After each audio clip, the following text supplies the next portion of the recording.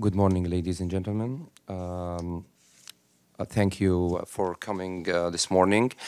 I'm Ahmed Kamel, the Chief of Staff at the Iraqi mission, and I'm going to be your moderator for this morning. We gathered today to be briefed by His Excellency Mr. Mohammed Marzooq, Chargé of the Iraqi mission, on the liberation of the city of Mosul. First, we will be listening to his opening remarks, and then we will move to your questions. Please, sir.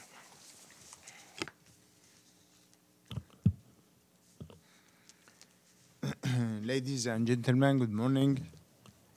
I thank you for coming today and the opportunity to brief you, and indeed through you to the whole world, on what has occurred in the city of Mosul and the military campaign to liberate it over the past 9 months. Let me begin sharing some perspective and facts to consider. ISIS seized the city of Mosul in June 2014, and several days after capturing Mosul, ISIS proclaimed itself a global caliphate and proceeds to refer to itself as the so-called Islamic State. The criminal Abu Bakr al-Baghdadi as its leader, so-called Khalifa. Immediately following this, the terrorist groups launched a chain of mass executions, atrocities against countless citizens of Mosul under the pretext and lies of being part of Iraqi security forces, or even, according to their allegations, non-believers in their thoughts, like an evil for being Shia Muslim or Yazidis or Christians. ISIS intentionally and brutally destroyed an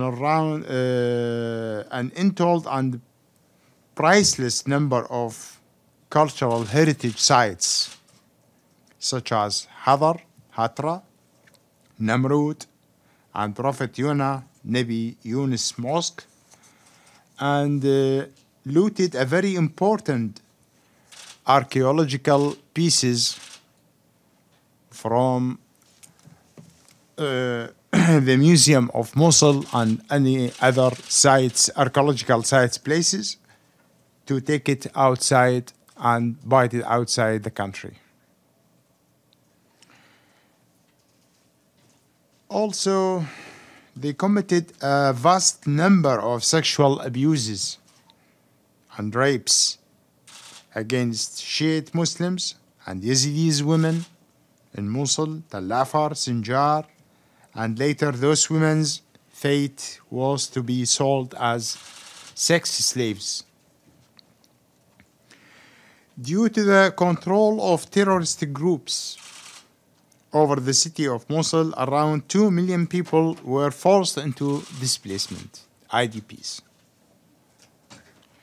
The terrorist groups began to force children as young as 12 years old into their fighting force in so-called birds of heaven. And those terrified children were forced to participate in ISIS' sick and disgusting activities, including beheadings of hundreds of civilians, putting bombs aside roads, and also filming such military activities for propaganda. The main goal of ISIS was to turn the city of Mosul into a massive metropolitan training center, where after said training they deployed terrorists into different countries worldwide to operate it as so-called sleeper cells. Therefore, they named Mosul as land of empowerment. Additionally, the very fact that they held one of Iraq and region's most ancient and important city was one of their most powerful global recruitment tools. 9 months ago, Prime Minister of Iraq, Dr. Haider al-Abadi, and Commander-in-Chief launched the operation of retake the city of Mosul, dubbed "We Are Coming Nainawa," قادمون يا Nainawa in Arabic. The operation's central goal for Iraqi security forces was to eliminate all terrorist groups inside the city of Mosul and not allow any of them to escape from the city, as they represent a continuous and future threat should they survive. All Iraqi security forces participated in Mosul city liberation, including the Iraqi Army, Counter-Terrorism Service, Federal Police, Popular Mobilization Forces, Kurdish Peshmerga, and tribal fighters.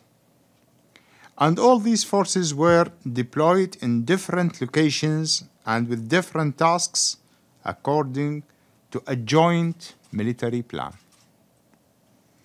All of them carried out their duties in accordance with direct instructions of the Commander-in-Chief, the Prime Minister, Dr. Haider al-Abadi. And they sustained losses at a level that only a serious and dedicated military could suffer. The main priority of it is to protect the civilians in the city.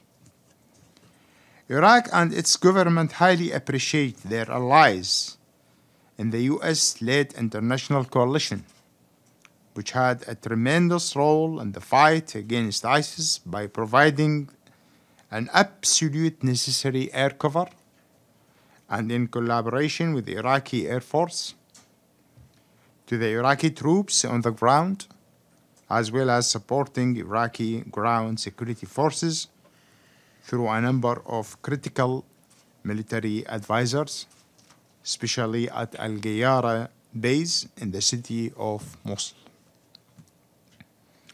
The Iraqi security forces successfully liberated and secured the east side of the city by 24th of January 2017 and continued their offensive to recapture western Mosul. The troop advance was slowed by elaborate defenses and disgustingly by the presence of some civilians, as I said, who were used as the human shields. Towards the conclusion of the liberation, and as a sign of desperation, ISIS increased its use of suicide bombers to slow down the advance of Iraqi forces, but they were unsuccessful. Finally, on July 10th, 2017, Prime Minister of Iraq, Dr. Haider al-Abadi, announced the full liberation of the city of Mosul and the defeat of ISIS. He said, and I quote, "From the heart of the city of Mosul, with the unity, solidarity, blood, and sacrifice of the Iraqi people, we defeated the falsehood state, and we were able to prevail thanks to all Iraqi security forces for their bravery, discipline, and sacrifice. God bless and rest the souls of martyrs. Your sacrifice won't be forgotten." End of quote. Indeed, operational abilities and the ultimate sacrifice of the Iraqi security forces successfully liberated one of the Iraq's largest, most important, pluralistic and diverse cities, and we thank God for what they have accomplished. Now we are moving to the maps. I will show you the process of the revelation, the eastern and western side of Mosul. Let me show you.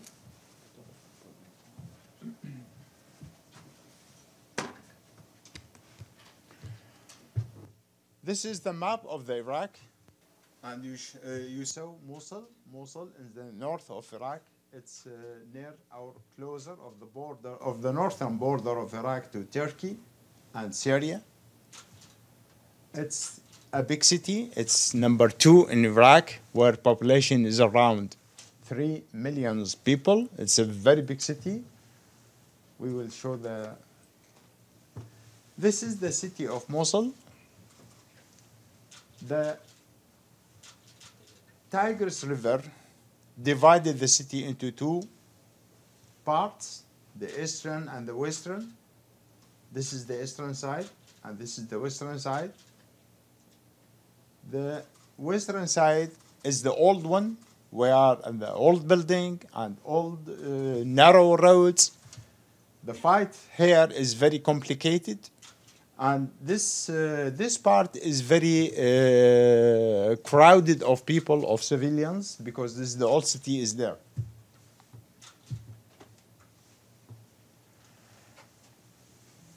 This map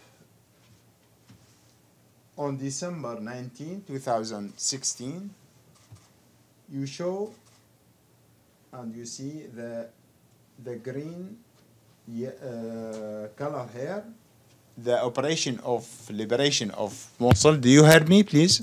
Do you hear me well? The liberation began in the east side, in the west side. From here, beginning the operation of liberation. You saw the green at December 2016. The green one is liberated, and the red one, this is the area of conflict between Iraqi forces and terrorist groups, and the other one is under the control of ISIS. This map, according to December 19, 2016. In 24 of January 2017, you see now the whole western side of Mosul are liberated. Still a small area here. According to 22nd of January and 24th, the whole western side are liberated.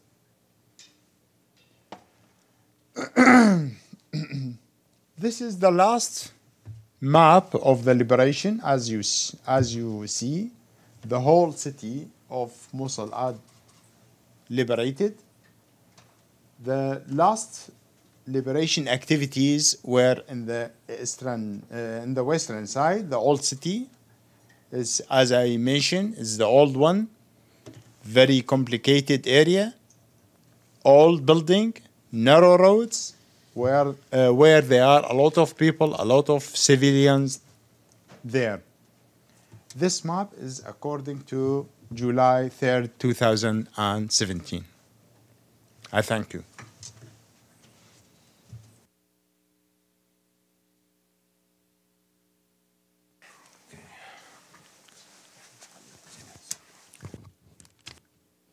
Okay, ladies and gentlemen, thank you, sir, for your briefing. We're going to move now to your questions, and I'm seeking your assistance here of focusing only on Mosul, because that's the main subject of this briefing. Thank you so much, and please, if anyone have any question. Yes. Thank you, Mr. Ambassador. On behalf of the UN Correspondent Association, thank you for this briefing. My name is Nabil Abi Saab, and I am Al Hurra TV station correspondent. Yesterday, the Security Council issued a statement that, of course, welcomed the liberation of Mosul, but also called on Iraqi authorities to focus now on national reconciliation and the return of people to Mosul and to their homes. how do you receive such calls, and what are the early steps that you will take in this regard? Let me answer one by one or collect? No, that's Thank you, Nabil. We are well known, you and your effort in the United Nations. Yes, the statement of the Security Council is welcomed by the Iraqi government. Of course, the priority of the government of Iraq is the reconciliation, reconstruction, and how we can deal with the IDPs. So this is our priority. This is the priority of the government of Iraq. And we are urge the international society to help Iraq, to support Iraq in these fields. Of course, our priority is how to reconstruct not only the Mosul, but all the liberated cities like Fallujah, Ramadi, Beji, and Salahuddin. All these cities need to reconstruction and also to return back the IDPs to their homes and to begin life again. Yes, sir. Joseph Klein, Canada Free Press. Could you tell us, first of all, are there still any residual ISIS terrorists, particularly within the old city, that are still considered a significant threat? And secondly, how does Iraq intend to maintain the security of what it has liberated in Mosul? And particularly, to what extent is Iraq relying on Iranian-supported militia or Iranian forces themselves as part of that security arrangement? Thank you.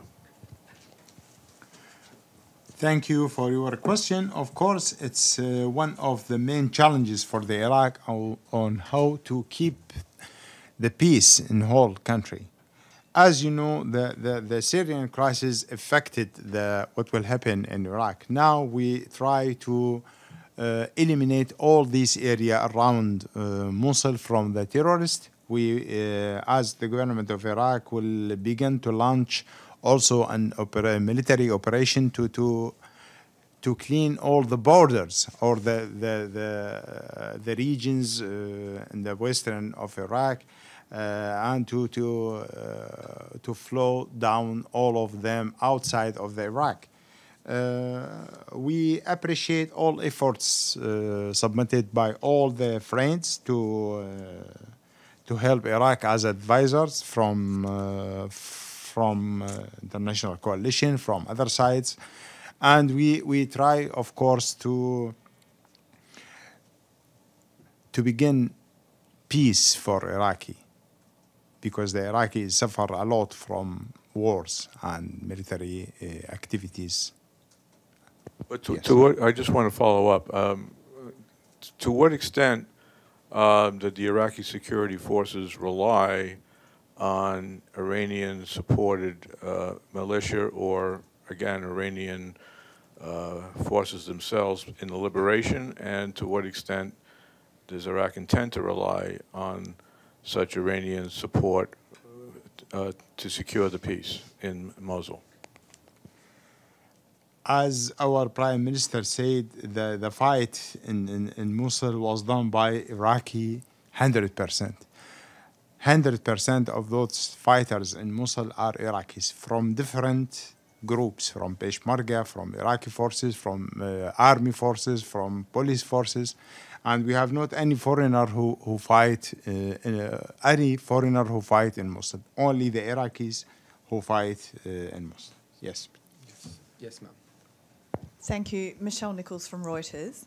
A question on justice. What is Iraq doing now to seek prosecution of Islamic State militants for some of the crimes committed? And Britain was working on a draft resolution to set up a UN investigation, but a letter was needed from the Iraqi government. Does Iraq plan to seek a UN investigation to help with this? Thanks. Yes, Iraq are considering a draft resolution with our colleagues from British sides, and we concerning the accountability And of course, we need such arrangement for the Iraqi side to ameliorate the local jurisdiction Iraqi system to consider these crimes, these atrocity according to Iraqi law. And we are discussing with our colleagues from British side about this issue. Thank you very much. Thank you, Ambassador, for this briefing. This is Majid Gili from the Iraqi Kurdish Rudaw Media Network. We hope to see more of briefings like this from Iraqi mission. I want to ask, I have two questions. The first one is, Amnesty International recently issued a report that basically accuses Iraqi forces and the coalition of killing thousands of civilians and potential war crimes. I want your comments about those reports. How credible are they, and how they gather the information? And my second question is about Security Council statement yesterday. In this statement, I mean, when we hear from you and from the Prime Minister, you mention all the forces that have fought ISIS and helped the Iraqi army to liberate Mosul, Peshmerga and Hashd al-Sha'bi. But in this statement, there is not even indirect mention of Hashd al-Sha'bi and Peshmerga. Was that statement coordinated with the Iraqi mission, and are you happy about that? Thank you very much. Concerning the Amnesty reports, our Prime Minister said that we need to be more information and verified information about what will write down in their reports. We respect Amnesty International because it's very big NGOs dealing with the human rights issue, but we need to be verified. All the information that shot down in the reports of Amnesty International must be verified, and we are open to Amnesty to receive from them if they have any verified information, and we can collect with them, cooperate with them to make an investigation about all these information declared by the Amnesty. Concerning the statement of Security Council, we are not member in the Security Council, but they mention in general that they welcome the liberation of Mosul, and they stress on the efforts made by all the Iraqi forces. And I mentioned, our Prime Minister mentioned, Iraqi forces include all these groups who are really fighting in Mosul, including Peshmerga, including the mobilization forces. If it's mentioned in the statement or not, this is not a big issue, because we are Iraqi know what's the role of Peshmerga, what's the role of Iraqi mobilization forces in the liberation of all Iraqi territories from the terrorists. Thank you. Yes, sure. Thanks a